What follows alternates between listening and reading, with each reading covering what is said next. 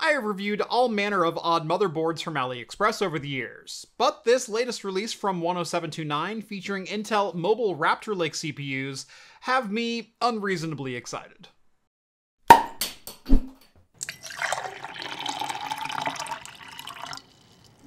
Are you struggling to play the latest games because your PC just isn't up to the task? Is your new handheld not quite as powerful as you were hoping for?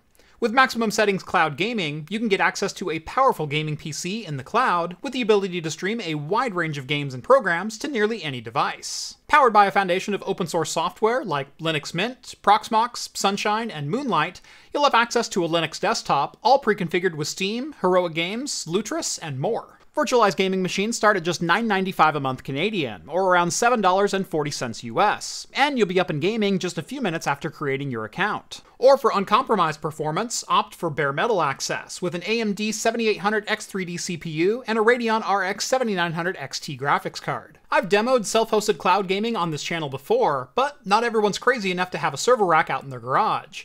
Get the flexibility of a cloud gaming system without the hassle of building and maintaining it yourself. Visit MaximumSettings.com or click the link down in the video description to get started today. And thanks to Maximum Settings Cloud Gaming for sponsoring today's video. Welcome back to Craft Computing, everyone. As always, I'm Jeff. Some of the projects on this channel I build literally just for you guys, things that I think you might be interested in. Other times, I have to do things that are just for me, and this PC right here is one I built just for me. This last week, in fact, I attended PDX LAN, and over the years I've built a number of different types of machines for the LAN, from full desktop towers to custom machines like Heavy Metal, which was made out of 3/8" steel plate. This time around though, I wanted to go as lightweight as possible, using a system built inside the Fractal Design Terra, and I have to say, I think I was pretty successful. In fact, both my sister and I went to PDX LAN this last weekend, both of us rocking Fractal Design Terra PCs, and this was the lightest I've ever been able to pack for a LAN party. Both of our PCs, keyboards, mice, and two 27-inch monitors all fit into a single Costco black tub. It was absolutely incredible how much power we actually got crammed into such a small space. Now, while my sister was rocking an Intel 13600K on an ITX motherboard along with an RTX 4060, my build was, shall we say, a little bit more exotic, rocking a motherboard from 10729 with an engineering sample Intel Mobile 13900H CPU. This is a 14-core, 20-threaded chip with 8 performance cores and 6 efficiency cores. Intel Raptor Lake Mobile is an incredibly fast architecture, with P-cores often able to boost all the way up to 5.4 GHz. Most of the time its turbo speeds are limited to about 105 watts, but you can only achieve that in burst rates. It can hold the 105 watt TDP for about 30 seconds before throttling down the power delivery to about 45 watts, severely limiting your overall performance potential. A little over a year ago, I took a look at Erying's motherboards with their Tiger Lake Mobile CPUs on board. It was much the same story, where we would see upwards of 90 watts in turbo mode, but then after 20 to 30 seconds, they would downclock themselves to 45 watts for their sustained performance. I also did a video on that board where I was able to unlock the turbo timer, letting it hold as high of a TDP as it wanted for as long as it wanted, so long as you had enough cooling. When I said in the intro that these 10729 motherboards had me unreasonably excited, I really did mean it, because the ones I've tried here have been unlocked from the factory. That's right, no need for weird BIOS modifications or sketchy downloads. These will run at 105 watts unlocked from the word go.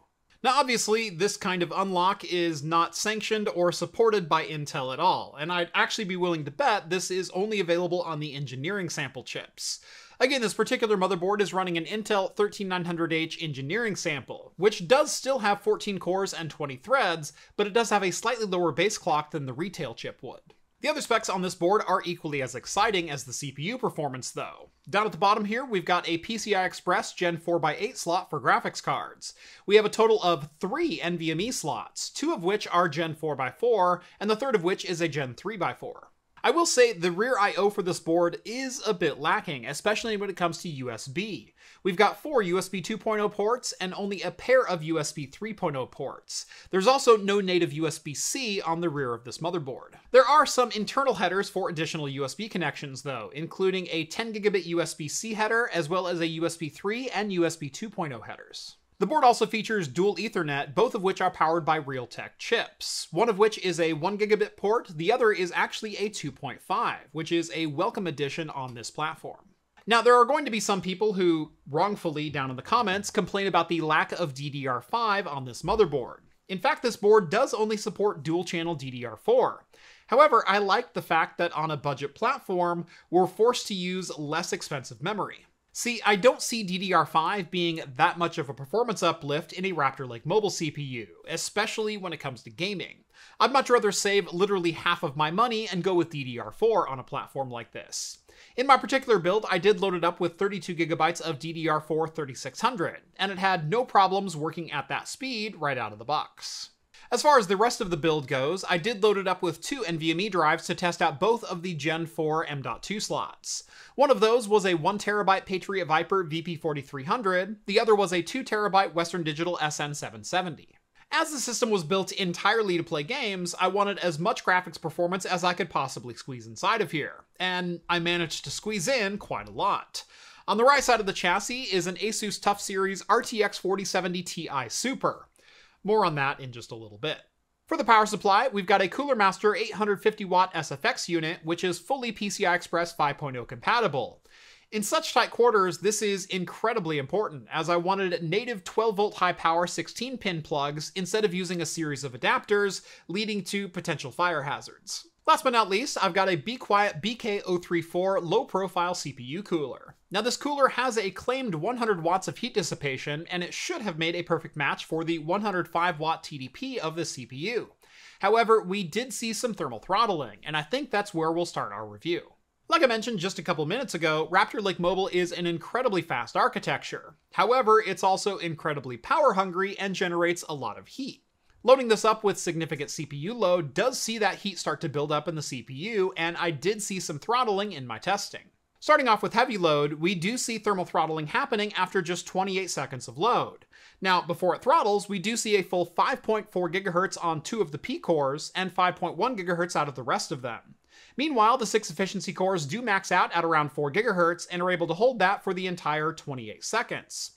During this initial turbo boost, we see around 105 watts of total power draw from the CPU package. After just 28 seconds of load though, we do see the CPU start to thermal throttle, where it will downclock itself to avoid the CPU getting too hot. In this case, we do see a couple of the cores hit 104 degrees Celsius. Now, it should also be noted that 104 degrees Celsius is the rated operating temperature of Raptor Lake Mobile CPUs, and it does regularly hit that temperature when it's installed in laptops. At that temperature, the CPU is really not in any danger of melting down. We just don't want to see it get any hotter than 104 degrees, so the CPU will downclock itself, usually by reducing its power input. But after that initial burst of speed, I wanted to see what a sustained workload would look like on the CPU, and the results are actually not that bad.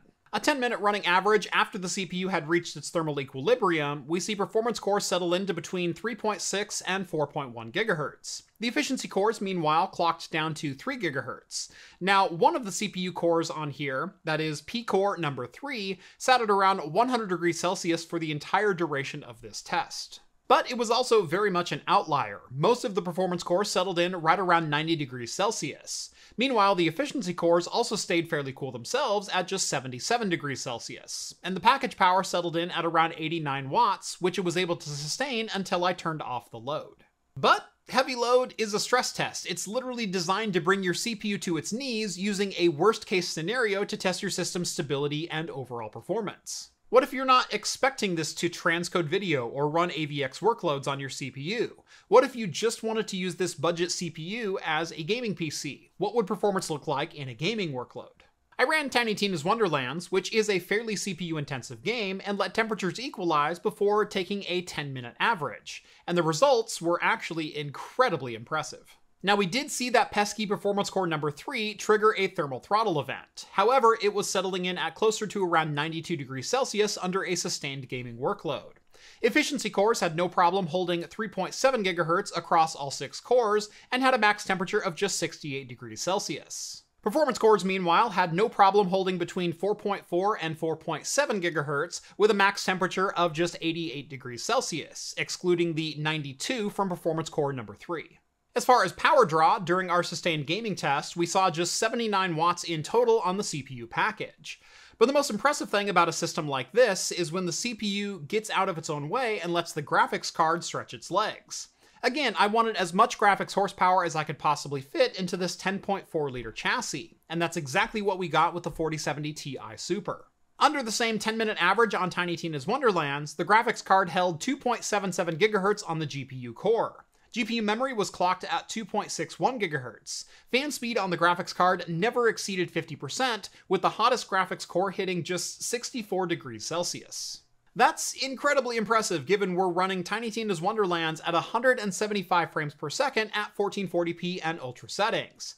In fact, power measured from the wall averaged just 430 watts, with a max of 488 watts during that sustained gaming test. What's even more impressive though is the power draw when we weren't gaming. This system, sitting at idle at the Windows desktop, drew just 48 watts of power measured from the wall. So, how was performance in gaming overall? Well, you already know about the 173 FPS average in Tiny Tina's Wonderlands. What you don't know though is it also managed a 110 FPS 1% low and a 49 FPS 0.1% low. In this title, the 0.1% low is always a bit skewed because there's always some hitching between hipfire and scopefire in this game. I've mentioned this pretty much every time I've ever reviewed this title. A 110 FPS 1% low at 1440p and the absolute ultimate of ultimate settings is also the best performance I've ever benchmarked in this game. Doom Eternal is known to scale quite well with as much graphics horsepower as you can possibly throw at it. It averaged, in this system, 413 frames per second with a 1% low of 255 and a 0.1% low of 201. That means on my 165Hz monitor, I never once saw a frame that was slower than the refresh rate of that monitor. Helldivers 2 is the latest multiplayer hotness, and we had no trouble at all running this at 1440p and again maximum settings, averaging 146.7 FPS, a 1% low of 109, and a 0.1% low of 88. Competitive and co-op shooting games are the games that you want the least amount of latency and the most consistency from your frame times. Running Helldivers 2 at 144 FPS with a 1% low of 110 and still being able to keep all that eye candy on is a result I will take every single day of the week. Most of the time when I test out Red Dead Redemption 2, I run it with some compromises. I've lowered a setting somewhere, whether it be water reflection or tessellation on trees. There's always some setting that, up until very recently, has prevented me from running it at its ultimate settings at a reasonable frame rate. Here though, we're running at ultra settings and 1440p. We have an average of 123 frames per second, a 1% low of 78, and a 0.1% low of 68. I say this every time I review it, but Red Dead Redemption 2 never fails to take my breath away, nor have I ever seen it running this well. Last but not least, Starfield does not get nearly the credit it deserves as being one of the most demanding games on the PC that we've ever seen. At 1440p, with all the settings cranked as high as they will go, and without any cheaters like DLSS or frame generation, we see an average of 90 frames per second, a 1% low of 49, and a 0.1% low of 40. While it's not a multiplayer game, I do find I want the combat to be a little bit more responsive than a 0.1% low of 40 FPS here. On this system, I would still probably lower a couple settings to see if I can bump that up to maybe 70 FPS. But overall, an incredibly impressive result and an overall gorgeous looking game. So, on this PC I built behind the scenes for my own enjoyment, what is my verdict of this platform? There are going to be some who look at these results with the 13900H engineering sample CPU and immediately dismiss it because it thermal throttled, or it couldn't hold 5.4 GHz the entire time. I always take reviews a little bit differently though. I try to look at reviews starting from the price point, in this case $289 for the motherboard and CPU combo, and try to determine if I would be disappointed at that price point. And this is one of those cases where even though there are some limits on the top-end performance, I love the value proposition on display here. Did the CPU thermal throttle under massive workloads? Yes, it did. That might be able to be solved with a slightly larger cooler as well. Again, I used a low-profile Be Quiet cooler that maxes out at 2000 RPM and is one of the smallest coolers you could possibly mount on this board. There's no reason in the world I couldn't have used an ID Cooling IS30 or maybe an IS55 on this thing, with 6 heat pipes and managed to keep the CPU in some fairly reasonable temperature ranges. In this case, I used the Be Quiet and that did hurt my performance a little bit. However, did it hamper my CPU performance when it came to gaming? And the ultimate answer here is no, it didn't. Could I have hit 500 frames per second instead of 413 FPS in Doom Eternal? Had I gone with a 13600K or a Ryzen 7900X 3D? Yes, I think that would have been achievable. And look, I am all for eliminating bottlenecks if ultimate performance is your ultimate goal. But if ultimate performance was my goal, this would have had a 4090 in it. This would have had a 7950X 3D or a 14900K. I wouldn't have been buying this CPU or a 4070 Ti Super or DDR4 or any other component that could potentially even slightly slow down my overall performance. Overall, the features and performance on this board made it absolutely perfect for what I wanted it to be, and that was an incredibly tiny system that draws fairly low amounts of power and is able to power some of the latest graphics cards, in this case, a 4070 Ti Super. The 10729 motherboard with a 13900H engineering sample CPU behind it is incredibly fast, sips on power, and has no trouble powering the latest graphics cards.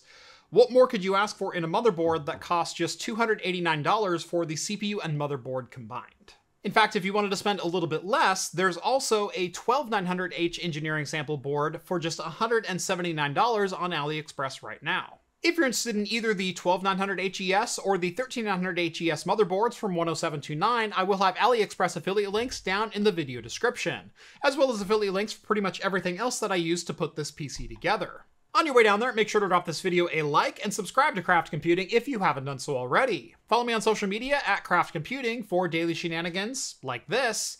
And if you like the content you see on this channel and want to help support me in what I do, consider joining the Patreon. Link is down in the video description and will get you exclusive access to my Discord server. And that's going to do it for me in this one. Thank you all so much for watching, and as always, I will see you in the next video. Cheers, guys.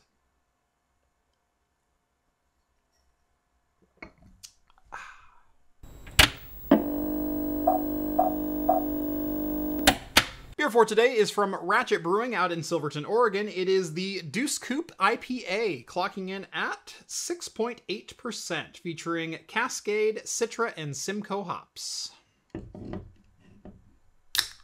I'm here at the bottom of the beer simply because I forgot to start reviewing it because I was enjoying it so much. So, Ratchet Brewery. I do have a connection with Ratchet Brewery. I know the owners, Dan and Julie. In fact, I've drank with them many times. I've gone to beer conventions and tasting events with them many times. We both started our business the same year. In 2017, I went and founded Craft Computing. Dan went and founded Ratchet Brewery.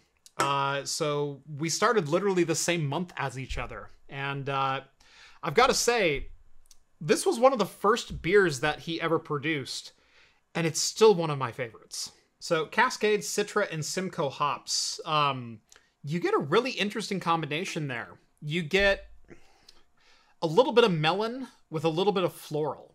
It's not your traditional Northwest super citrusy or super dank IPA. This is what I would consider a traditional West Coast IPA, more in the ilk of Stone or Sierra Nevada. The nose on this, very, very sweet. It's like flower, hibiscus, honeydew melon. It's that kind of aroma to it. The flavor, though, is, I won't say polar opposite, but it's not what you'd expect. It's a very bitter. The nose on this is slightly sweet. It's flower, it's hibiscus, it's a little honeydew melon. The flavor on this, I won't say polar opposite, but it's not what you would expect. It's a little bit bitter. It's a little bit grassy. It's a little bit vegetal. It's not the sweet fruit and flower that you get from the nose. It's a little bit more drying. It's a wonderfully delicious beverage. One of my favorites. And I'm happy to know them. Cheers, everyone.